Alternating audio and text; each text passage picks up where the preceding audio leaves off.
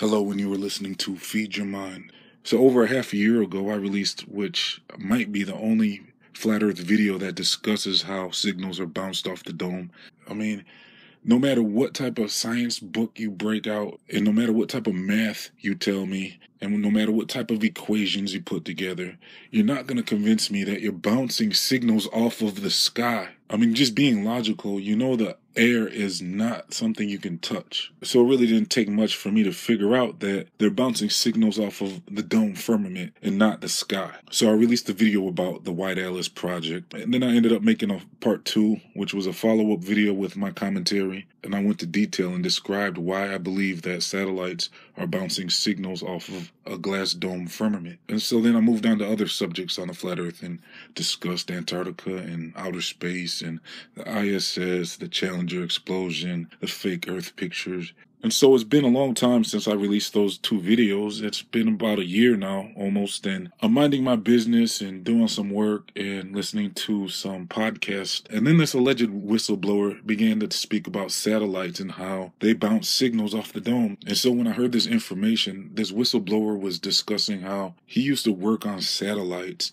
and ended up moving up in the satellite industry, creating satellites. He was basically the guy in charge of the satellites and was working real close with the government, working real close with powerful companies, putting satellites up in the sky. And he was doing a lot of work with the solar tech to make sure the satellite stays powered up. And eventually he got so high into a position that we got to a point in the business to where he got approached. And the guy is pretty clear that he got approached by the Illuminati. And the Illuminati was letting him know that, okay, you reached a certain level. And so now he was on a need-to-know area in the satellite business.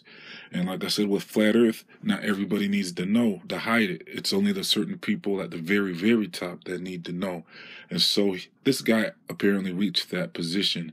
And he was approached by the Illuminati. And they told him that you need to do this and this and this for the satellite to work, because there is no satellites. And he was at a point now where they had to explain to him what he has to do and why he has to do it. And they pretty much threatened his life. And then so he did what they said. And so it turns out this guy ended up telling close friends that also work in the government about the top secret satellite information. And this got him in big trouble. And so now he's on the run and he's releasing information. He claims he's going to be releasing stuff to WikiLeaks. It sounds like even WikiLeaks is kind of concerned about releasing the information. The information is very big. It's about how satellites don't really exist. And so apparently this guy's becoming like an Assange type guy for satellites, where he's releasing information while he's on the run. And so is this story true? You know, I can't really confirm or deny if this is actual authentic audio. But the thing is, when I looked into the information, a lot of stuff started coming to light. Because before this information, all I heard about Project Fishbowl was that they're mapping the dome firmament.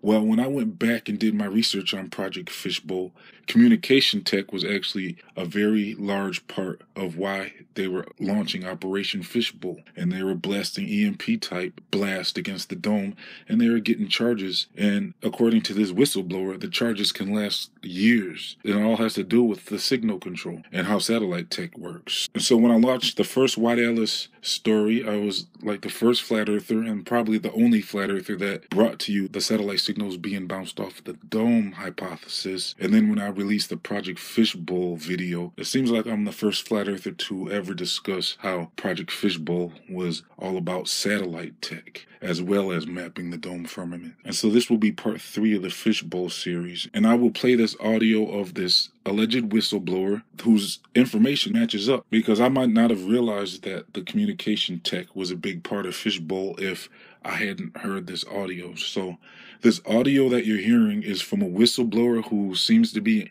running for his life from the Illuminati because they want to kill him, because he's leaking out information about satellite tech and how it bounces signals off of a glass dome structure, which NASA has been telling everybody is outer space. But apparently that blue sky that you see every morning and that night, starry sky that you see at night, is a glass dome firmament. And without it, satellite technology would not be possible. And so I began describing what they're doing basically is using the dome firmament as a giant satellite dish. And so whether this whistleblower is authentic or not, the information added up when I looked into it. And so I suspect that this whistleblower is actually the real deal. And even if he's not, the information led me to more discoveries about the dome firmament and how they use it with the satellite tech. So I'm going to play the audio. You can judge for yourself whether you want to believe it or not, but the information is incredible.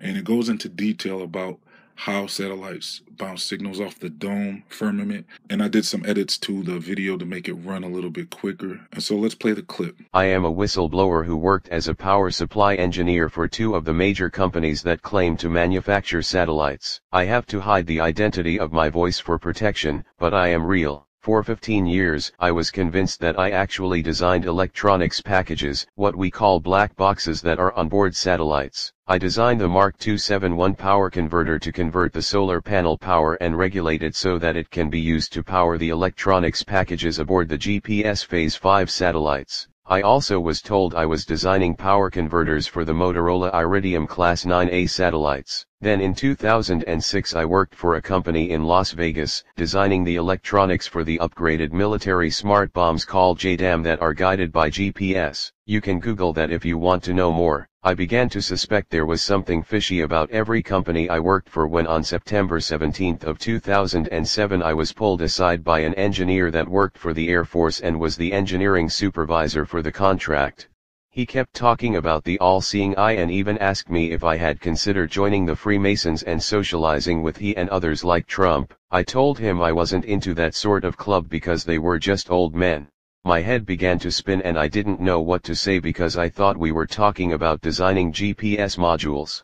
He then slapped a $1 bill down on the table and pointed to that pyramid with a floating eye above it that I didn't understand and said, "See, that is the ever-seeing eye.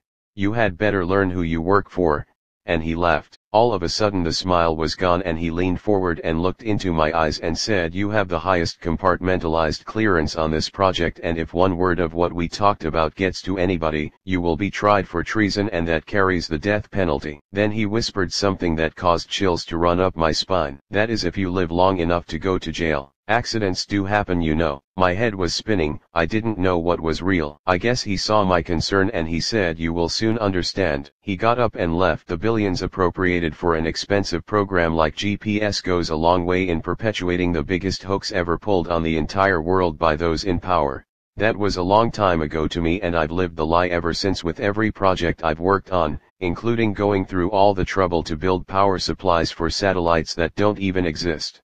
I don't know if the Earth is flat, square, or shaped like a banana. What I do know is that finding out GPS doesn't come from satellites and that there are really no satellites and exposing that could get me killed. After living this life for many years and having to tell our contractors the lie to keep the engineers in the dark, I want this story to be public in case something happens to me. I am guessing that if I can't get to another country that I'm a dead man. When the space cover-up is threatened, all stops are pulled to prevent it from leaking since it is the biggest lie the government has.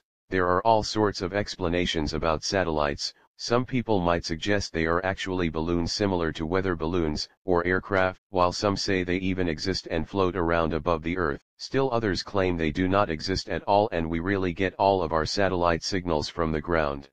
Satellite uplink and downlink dishes are real. The uplink beams a signal toward the sky, and the downlink receives a signal, and that signal actually comes from the sky and not the ground. Any electronic technician can tell you why a dish would have to pick up a signal from the sky, due to the way they are made, and they have to be aligned to an exact location in the sky. So, if there are no satellites, where does the signal come from? A balloon? Everybody by now should know that balloons are pushed by the winds. Satellite antennas that are used for geostationary satellites do not move. Can you imagine what a nightmare it would be to make the illusion of satellites by putting up balloon after balloon to keep at least one in front of all of the satellite dishes? Since there are supposedly a lot of satellites in geostationary orbit, the nightmare would be even worse. Another problem is that balloons big enough to carry a transponder would be like large weather balloons, which can often be seen from the ground, especially when the sun is at a low angle in the sky and lights it up.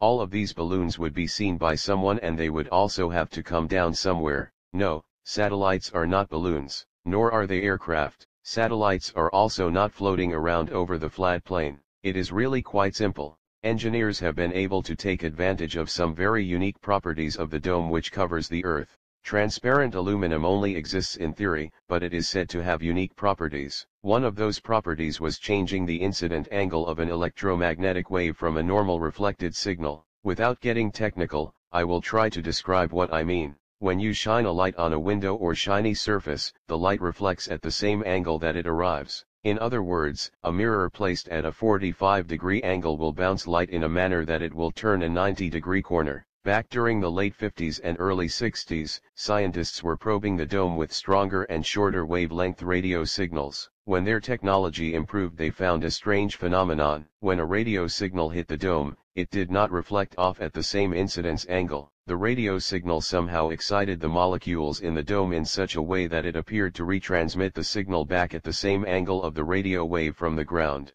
This was a revolution for two different groups of people, and those at the top had a brainstorm. They had just discovered a way to simulate satellites to keep their illusion going in the face of better technology. Plus, this could actually be used to communicate very wide-band signals over far areas across the Earth. In order to understand why this is important, you have to know a bit about radio and communications. Radio signals are based on frequency, or cycles per second, which is called hertz. Radio signals on low frequencies such as AM broadcast can bounce through the ionosphere, but this is not reliable and changes during the time of day. Another big problem is that the lower the frequency, the less bandwidth it can carry. Digital video signals require a lot more bandwidth. The higher the frequency that is used for communication, the more bandwidth you can use. But, when you get up to microwave signals, which are billions of cycles per second, the signal will only go in a straight line and will not bounce off of the upper atmosphere.